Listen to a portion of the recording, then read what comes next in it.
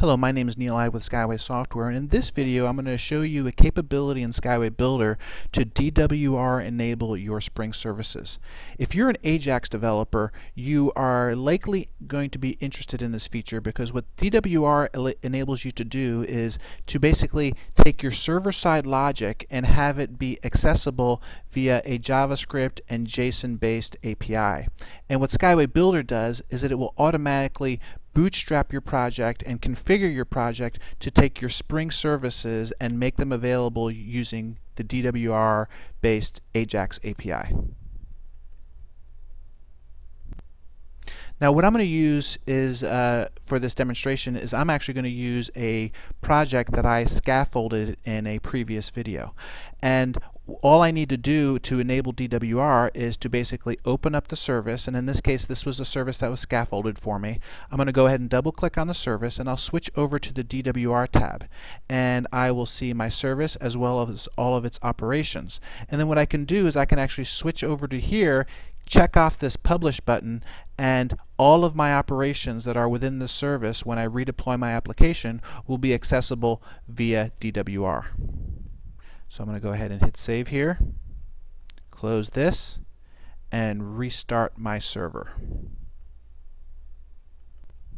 So now I'm going to switch over to a browser, and this was my original scaffolded application, and if you recall, I can actually use it for CRUD-based operations on a domain model that I specified.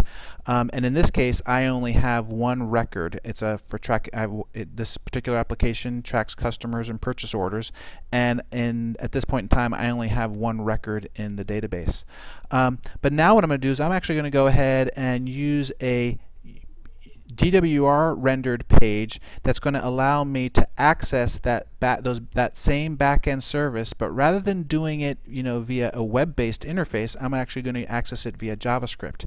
And so the page that's rendered here basically is a page that's provided by DWR that says here are the JavaScript includes that I need to go ahead and put into my HTML page, and this basically represents the JavaScript API that I can use from within my AJAX applications to actually automatically access those backend services. Skyway's done all of the bootstrapping and configuration to make this possible.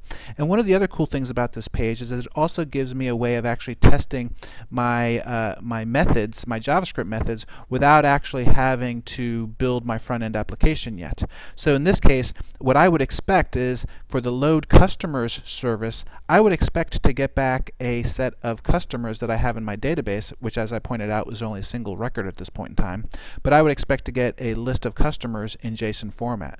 So if everything works correctly, I'll go ahead and click on this execute button, and we'll see a little pop-up window that shows me the data that I had in my database, which corresponds to the data that we saw in the Spring MVC application.